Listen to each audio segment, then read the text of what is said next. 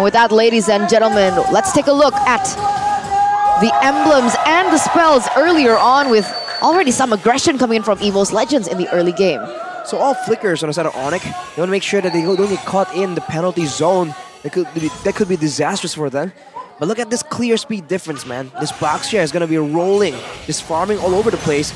And Kyrie in the early game has to be a bit more careful. Loses the Litho, but won't be disturbed in his purple buff. Well, it seems like here, ladies and gentlemen, it's going to be the last match for Onic. Will they pull off a sweep? Okay. Keyboy forced a retray there. Forced Sutsujin. But the timing is okay. So no crazy engages here. No crazy openings for the fight. Still, no first blood in the first minute. Whoa, that's a lot of wet boots, Arashi. It's a lot. As Evos always does, the Wilderness Blessing, man. 4 with the agility. Even the Irithel. What's the idea here? To move faster in the jungle, to get more sources of income? It's definitely a interesting approach. Maybe more kiting in Lord fights. That could also be a reason for brands to go for that emblem. Do you not think that's peculiar, though? Does brands just not want to have any benefits or slight advantages in the lane? Because that movement speed only happens in river and jungle.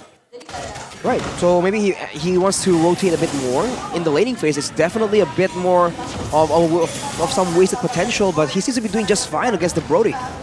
It's a 4v4 now in the Turtle Pit. Take a look at they jump in onto Sutsujin, but Sutsujin claims the first turtle. Now good penalties on Veldora though. Will try to tank. Boots jumps in. Bezos Wrath does not connect onto the right members, as Boots now will be punished. First blood for the White Tigers. Very aggressive by Boots, and he gets taken down. Keyboy in a no man's land as well here. Can he get away? Still holding on to their flicker. Good timing, but the damage will fall through. Another kill for Van Strong. That's a 2-0 already in favor for Evos Legends in the first 2 minutes of the game. A 2,000 gold lead. And now Evos Legends, they're steamrolling onto Onic. As we take a look at the talents prediction as well. Papulung once again, the lone wolf here. We can hear the chants, Papulung anti-Onic from the Onic fans there in the venue. But here it is, another clash for the Letho. Retribution now, Sutsujin caught in a quite in a situation, but the Buissons to save his life. Now Keyboy jumps in, but the damage will fall. Right, this time we'll have the extra 180 gold. Wow, aggression from Evos Legends here again and again. This Boxia is definitely something that Onic aren't really finding a solution for. It's a great place from Boots though. I was about to question, by the way, that in the previous fight, he flickered for the Princess Wrath onto Krite, but Krite didn't take any damage. I was wondering if I saw correctly, but as I was thinking, Albert now gets aggressed on. Careful. But look at the movement, man. Look at the mobility. Guiding Wind is so annoying. With Matilda coming back into the meta, that's just the beauty of having it on your team. Guiding in, going out, re-engaging, disengaging, juking around the walls. That's just everything that the Matilda has in her arsenal. And at this point, there's been a lot of miscalculations from the side of Onic as due to that mobility. Okay, let's see here again. The second neutral objective. Evos Legends, they do not want to rush this. They opt for a reset. But Boots and Keyboy, they're in the vicinity as well. Veldora, though, not showing. There you go, the penalty zone, because he saw Sands. The commitment. Take a look at the Way of Dragon connecting on towards one member, but Sands will fall. Good retry. Kyrie finds the neutral objective out of nowhere. That's a 1-for-1 trade. Who is it worth it for? All things considered, I think it's worth it for Onic. Evos Legends lost a bit of their gold lead in that engagement. About 400 gold, I believe. Right? It was a 2k gold lead earlier. But with the sequence of events, Onic has equalized ever so slightly. And they're still waiting for chances to make plays around the map. But overall, they're just playing very reactively to Evos Legends. The impressive thing that I do want to note, oh wait a minute, in the gold lane, a lot of action coming through. The 1v1 not for long though. Van Strong is there. Keyboy, no commitment on towards the Way of Dragon just yet here. You just want to seek info, just want to provide cover if the marksman needs it. All right, back to that previous point.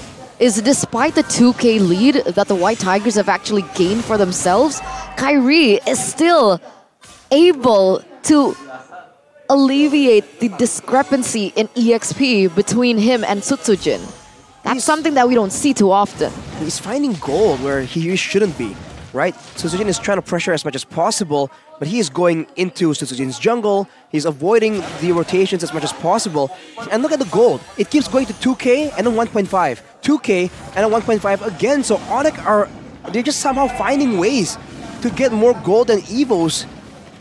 And it seems to periodically keep happening. And we can see that starting to show. Again, like you mentioned, 1.8k gold lead for Evos Legends, but it's not climbing any further away. As we're entering the mid-game, are there certain power spikes that we need to be on the look for from both of the teams? I think Onic has a lot of the mid-game power spikes. For Evos, a lot of the power spike is early game and late game, right? For the Iritel, for the Farsa, for the Terizla as well, for instance. But for Onic, in the mid-game, the Valentina, the Brody, and the Joy. Every one of these heroes are just deadly in the mid-game, only if they're on curve though. So they are still behind, but Onic always finds a way, man. Let's see, Kyrie looks for a contest. The taunt, Kyrie finds the turtle. Take a look at the backside here, Brands targeted. Eldora though, good penalty zone, but torn apart memory, opens prematurely and Albert falls. Take a look at the penalty zone by Sans, doesn't really connect, but Kyrie falls as well. Good engage by Veldora, now it's a 3v5. No good situation now, good taunt though. Good terrify, and Sans gets taken out as well as Veldora claims a double. The White Tigers, they're showing their fangs. 7-0, Arashi. Not the score you were expecting, but Evos Legends, they make sure that they punish Onic for that play. It's almost like they predicted that Onic are going to go for a steal instead. So they saved a lot of things just to ensure that it will not come for free as Sutsujin slides over the wall. Bit of a mistake there. Looking at the items here, Kyrie has the Starlium Scythe. He's doing a bit more true damage. And Albert has the Malefic Roar already on top of the Heptaseas. So the Squisher members are definitely in danger. But considering that there is a guiding wind, there's the shielding coming in from Van Strong, that might not even be relevant to the team fights. Oh man, and now Brands, he's bruising through all the turrets here in the bottom lane. Onic get a little bit of a trade back because of the wave manipulation in the top side. So there is a little bit of compensation in for Onic. But here we go, Guiding Wind. Oh, Circling Eagle as well. Brands will destroy the turret, and it seems like with that turret taken out, Evos Legends understood the assignment and backs away. We saw earlier in game number 1, it was a 5k gold lead, and Evos Legends are literally building to the same lead, same pattern. What was 1k, 2k, now 4k. But in this particular situation, do they really have an answer back with Albert being on a Brody? There's still burst damage. I mean, the Brody still does a lot of damage, even in a prolonged team fight, if he stays alive long enough. There's also Kyrie to talk about, and of course Sans on the Valentina. Depending on how creative he gets, there's still moments to be found here for Onic, but it's going to be very difficult, especially because Evos now has learned from their mistakes. Look at the positioning, right? Everyone's spreading out to ensure that Onic can't get anything too valuable, too massive to guarantee success with a 4k gold deficit.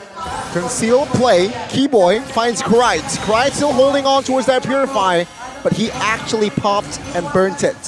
Van Trong and Brands here looking for a bluff play as well. No casualties for now.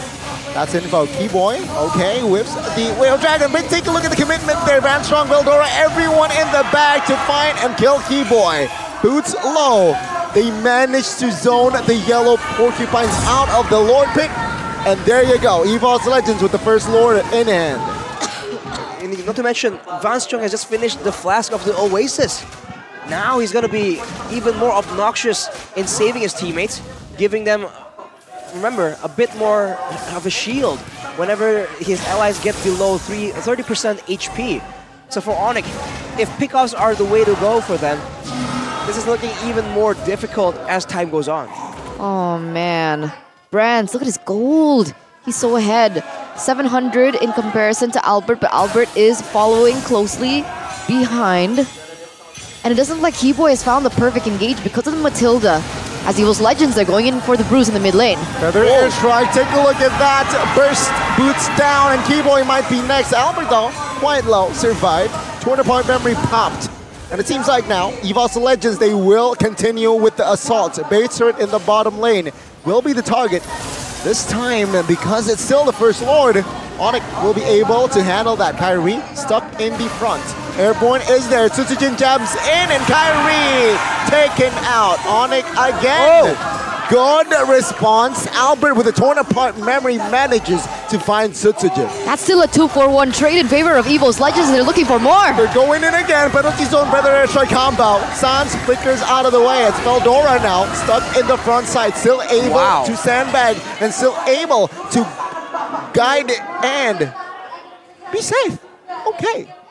Wow, man, like, the Princess Wrath did 0 damage there. I wonder if the Flash of the Oasis just popped on multiple members at once? Because that passive with the shielding, that has a 40-second cooldown on each member. It's the cooldown is for each individual, not for the user of the item. So I'm wondering if that's the case right here, because that's the second Princess Wrath from Boots that did no damage at all.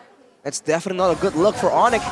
They're able to get kills, but only onto Tsutsujin, which is not that big of a loss, considering the circumstances. And that's why it felt like Evos Legends saw that opening and continued to push the pedal, and in the end they were able to get an inhibitor turret. That's super huge value, and for Evos Legends they look for more. PZ jumps in, and Kyrie 0 chance to get away. And Evos Legends, they're building a very, very scary lead here. 7,000 gold lead in hand, 12 minutes in. 7K, man. This is a lot different to game number 1. With 5K, there are still chances for it to turn back around, but 7K with 5 members up. Kyrie not on the table. It looks like Evos Legends are looking for the end. Oh, yikes, big yikes. Sans taken out of the board. 3 members defending now. Kyrie will join in 5 seconds. As the Lord spawns, Evos Legends, again, discipline. Let's take the neutral objective and get away. Evos very intelligently goes for it as well. Will there be a contest though at 7k gold deficit? Look at Boost getting chunked down. 3 hits, half HP. That's your frontliner. That's the lore taken by Evos Legends as well. 8k gold lead. This might be the end for Onic, honestly. If they can come back from this, I have no words. So they're not as OP as we thought. Also seems like they're experimenting a fair bit, man. Like if you look at the draft, they could be limit testing. That's a fair argument to make. Like you mentioned in the beginning of the match, this isn't a match that's critical. They're not really fighting for their survival in the playoffs. Now with the Lord coming in, can Evos Legends seal the deal in decisive fashion? It all will rely on Grants. Oh, Flicker PZ finds 3, and with the help of that circling eagle, it will dismantle the formation as the base wide open. And ladies and gentlemen, welcome to Game 3.